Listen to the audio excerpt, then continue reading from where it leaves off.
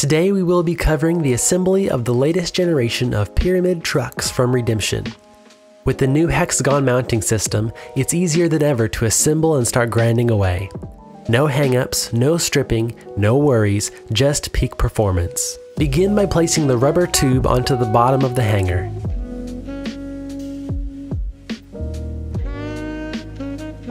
Next, slide the top bushing through the kingpin bolt. Once it's on, place the bolt through the hole in the hanger and slide on the bottom bushing.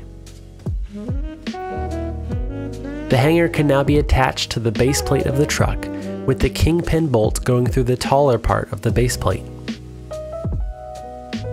Take the large bolt and place it into the hexagon slot and tighten the kingpin bolt with the supplied Allen key.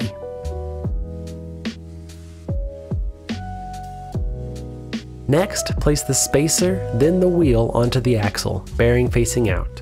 Then screw on the nuts. Next, insert the 4 small bolts into the deck and place the truck onto the board, kingpin facing towards the middle. Because the pyramid trucks have hexagon slots for each bolt, the only tool you'll need to secure the trucks to the deck is a screwdriver.